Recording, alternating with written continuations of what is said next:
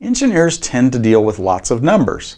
For example, during tests of the Space Shuttle main engines, chamber pressure was typically measured at intervals of 0.02 seconds. During a 500-second test, this amounts to almost 25,000 data points. And chamber pressure was only one of dozens of measurements that were being made. When analyzing the test data, it obviously wasn't feasible to assign a different variable name to each of these values. It was much easier to group the chamber pressure data points as a single variable, which contained 25,000 numbers. That's the general idea behind arrays. One variable contains lots of numbers which form a logical grouping. An array is a single variable which contains a bunch of related numbers. These numbers can then be used as a group, or individual numbers can be extracted from the array as needed. For example, this array, A, contains 9 numbers organized in 3 rows and 3 columns. The array X has a single row containing 3 numbers. This array, Y, also contains 3 numbers organized in a single column. Individual numbers in the arrays are typically specified by the row and the column in which they can be found. Mathematically, the row and column numbers are indicated as subscripts separated by commas following the variable name. For example, the element of A in the second row and the third column, this element, is 3. This would be expressed as A of 2, 3, second row, third column, and that is the number 3. Elements in one-dimensional arrays are generally referred to with only one subscript. So x sub 2 will be the second element in x, which is the number 2. Y sub 3 will be the third element in y, which is negative 6. Creating arrays can be done in a variety of ways. The first approach I'll present is to create the array by individually specifying every element in the array. To specify that the values being typed are going to be in an array, enclose the values in square brackets. By default, the first value you specify will be in the first row and first column of the array. Subsequent to this, successive columns are separated by spaces or commas. Successive rows are separated either by semicolons or the Enter key on your keyboard. All variables that you create must be assigned a name. The variable name is placed to the left of an assignment operator, an equal sign, and the values in the array are placed to the right. For example, consider this array B shown here. To create this array, type the variable name, B, an assignment operator, and then the values in the array. An open square bracket tells Octave that an array is being created. Then type the elements in the first row, 1, 2, separated by either spaces or commas. To move to the second row, enter a semicolon. Then type the elements in the second row, separated by spaces. Another semicolon takes me to the third row and I type the elements in that row. To show that I'm done creating the array, I close the square brackets and press Enter. Now let's see array creation in action. First, I'll define a two-dimensional matrix named A. So A equals an open square bracket, 1 space 2 space 3, a semicolon to move to the next row, 2, comma, 5, space 6, a semicolon to move to the final row, 7, comma, 8, comma, 9. Close square brackets. Notice that I can use either spaces or commas to separate columns.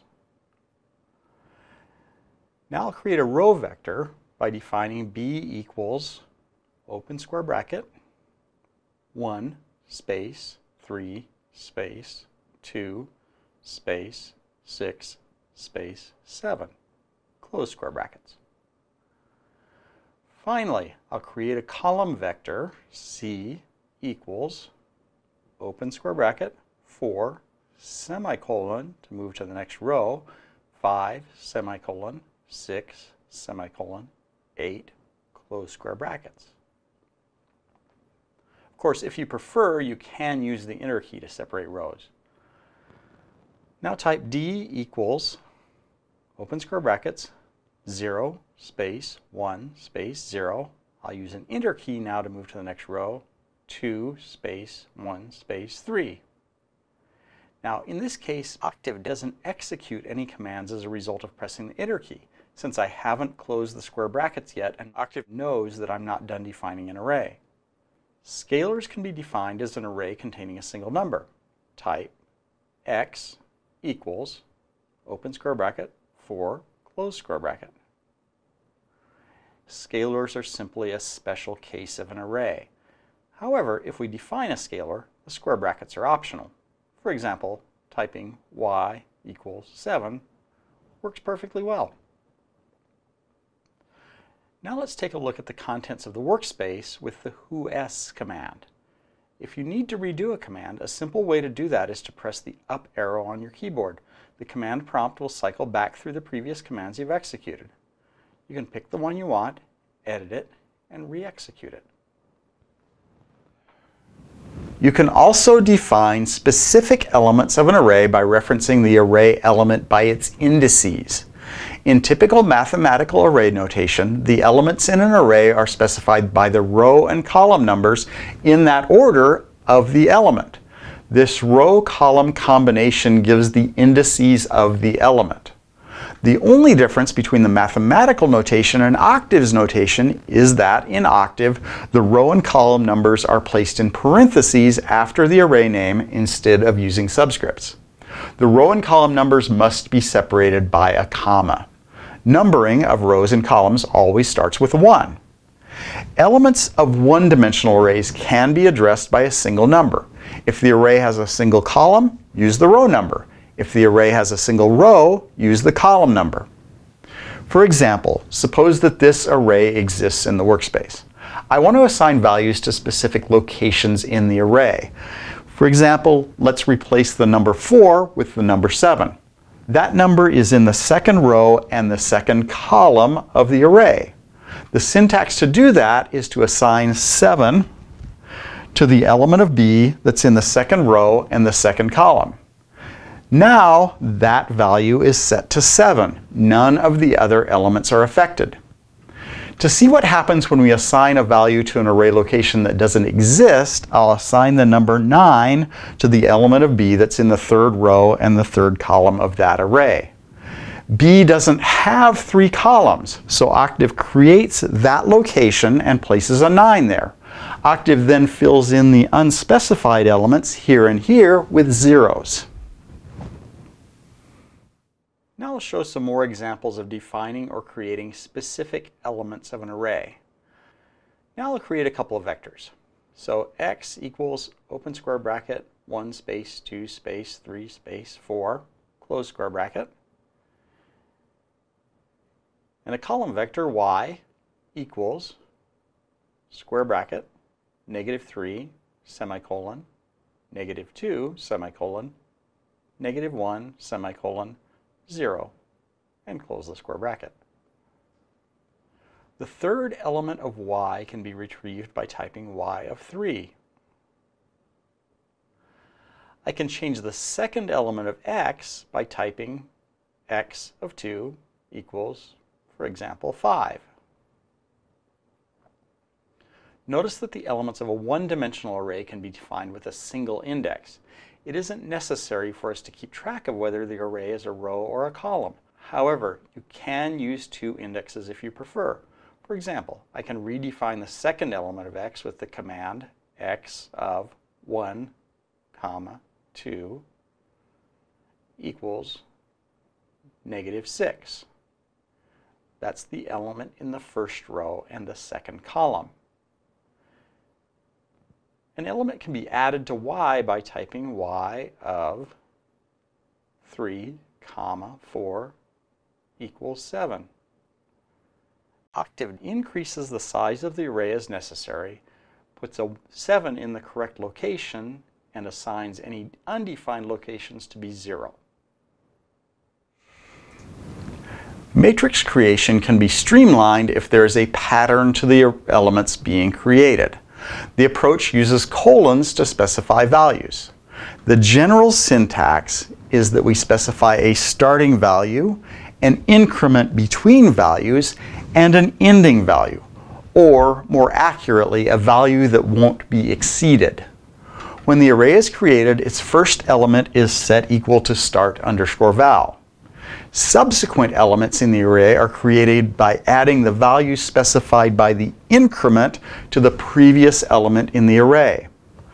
Octave ends creation of the array when the next value exceeds the value specified by end_val. This syntax specifies a starting value of 0.2, an increment of 0.3, and a final value of 0.9. The array will start with the value 0.2. The next value will be 0.2 plus the increment 0.3, which gives 0.5. The next value is 0.5 plus 0.3, which is 0.8. The next value created would be 0.8 plus 0.3, which is 1.1. But this is larger than the ending value, so Octave stops creating the array. In this example, the array is assigned to a variable named x, so the variable x contains the values 0.2, 0.5, and 0.8. By default, Octave creates row vectors. Now let's use Octave to create some much larger arrays. For starters, I'll create a fairly large vector, starting at 0, ending at 10, and having increments of 0.1. There are 101 points in the vector, and they scroll by pretty fast. Watching them do that isn't really very productive, but we can keep the results from being displayed on the screen if we choose. Just terminate the command with a semicolon and display the output of the command as suppressed. Let's create another large array by typing big array equals 0, colon, 0.01, colon, 100, followed by a semicolon, and then press enter. The variable big array is created, and it is in our workspace for later use, but we don't need to look at the number. There are a variety of functions which create arrays. I'll give a relatively short list here with very few details as to how they're used. If you know the function name, it's easy to find the appropriate syntax and how the command works using Octave's help files. The linspace command creates an array of uniformly spaced values. That just means that the increment between values is a constant. The logspace command creates an array of logarithmically spaced values. So the increment between values changes logarithmically. The zeros command creates an array of zeros, and the ones command creates an array of ones. The EYE command creates an identity matrix that has ones on the main diagonal and zeros everywhere else. Rand and randn create arrays of random numbers. And if you have any questions about how to use these, check Octave's help files. Arrays can be created to incorporate other arrays. You can use any combination of the array creation approaches I've given previously as long as the dimensions of the arrays involved are consistent. Remember that commas or spaces are used to separate columns when defining an array element by element. Suppose I define an array A to be this and an array B to be this. Now I'll define another array C in which the A and B arrays are separated by a space. The space, as usual, implies that the first and second sets of numbers form two sets of columns. Therefore, the resulting array is this. Alternately, you can create an array D in which the A and B arrays are separated by a semicolon. The semicolon is used to separate rows. So the array A forms the first set of rows of the D array, and B forms the second set of rows of the D array. The resulting array is this. It has 2 columns and 4 rows. The process of combining arrays in this way is called concatenation. The command cat can be used to concatenate arrays. For details, see the help files. Now I'll do a couple of examples that use both the built-in functions and concatenation. First, I'll create an array with 2 rows and 3 columns by typing A equals, open square bracket, 0 space 1 space 2, a semicolon to move to the next row, 3 space 4 space 5, and close the square brackets. Now I'll use the ones command to create an array of ones with 2 rows and 2 columns by typing C equals ones of 2, 2, where the first argument is the number of rows and the second argument is the number of columns. I'll also create an array of zeros with 2 rows and 3 columns by typing D equals zeros of 2, 3. I can concatenate the array of ones as additional columns to the A array by typing open square bracket A, comma, C, close square bracket. The comma implies that the columns of A are added as an additional columns to the array C. I can also add the zeros of the D array as additional columns to the A array by typing open square bracket A space D, since a space can also be used to separate columns. It's also legitimate to add the zeros of the D array as additional rows of the array A by typing open square bracket A semicolon D. The semicolon, of course, implies that the next entries will be all in subsequent rows. Finally, it's important to realize that the sizes of the arrays you're trying to concatenate have to be consistent. I could add the array D as additional columns to the array A because they both have the same number of rows. Likewise, I could add the array D as additional rows of the array A because they have the same number of columns. C could be appended as additional columns to A because they both have the same number of rows. However, I can't add C as additional rows to A because they don't have the same number of columns. To illustrate this, type open square bracket A semicolon C close square bracket. I get an error message. This is our first glimpse into the importance of keeping track of the sizes of our arrays. In order to work effectively with arrays, it's really important to know the number of rows and columns that are in all of your arrays. One command that can help you do this is the size command. The size command returns the number of rows and columns in an array in that order. For example, if I type size of A, my answer is an array with the numbers 2 and 3 in it. The output argument is an array containing 2 values. The first value is the number of rows in the argument array, and the second value is the number of columns in the array. So size of C returns 2, 2. C has 2 rows and 2 columns. Now that we understand the basic structure and creation of arrays, I'll talk more about accessing specific elements of arrays.